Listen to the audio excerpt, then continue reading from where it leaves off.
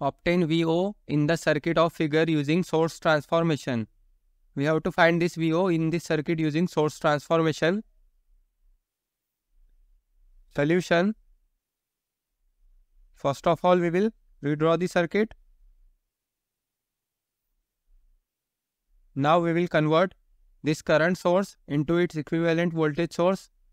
Also, we will convert this current source into its equivalent voltage source and this current source into its equivalent voltage source. Then this will be a loop. Then we will apply KVL and we will find the value of VO.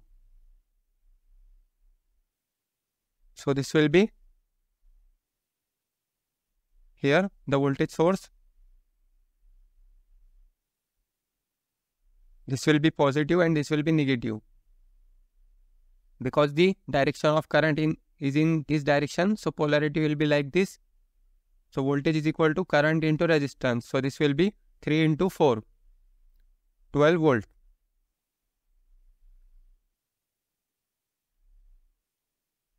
Now we will convert this current source into its equivalent voltage source. So here this will be 2 into 9 will be 18 and polarity will be like this.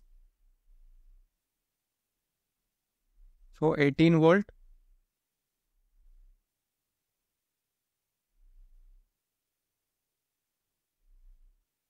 Then this will be here. The polarity will be, this will be positive and this will be negative. So this will be 30 volt.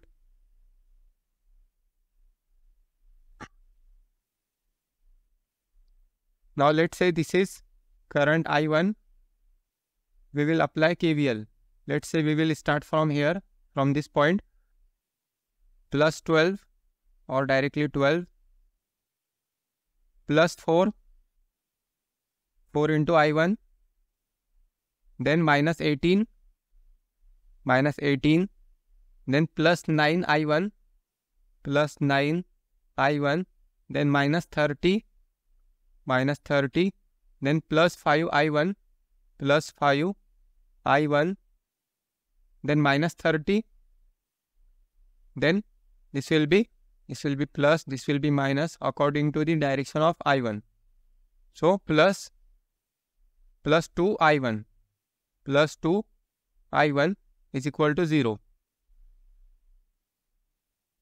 Now this will be 4 plus 9, 13, 13 plus 5, 18, 18 plus 2 will be 20 I1 and this will be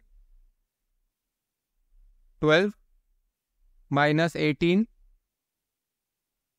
minus 30, then minus 30, minus 66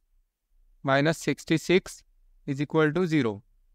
So 20 I1 is equal to 66. Therefore I1 is equal to 66 by 20, 3.3 ampere.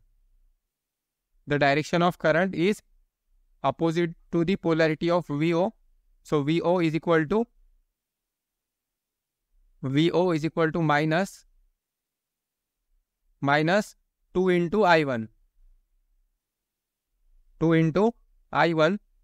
So minus 2 into 3.3.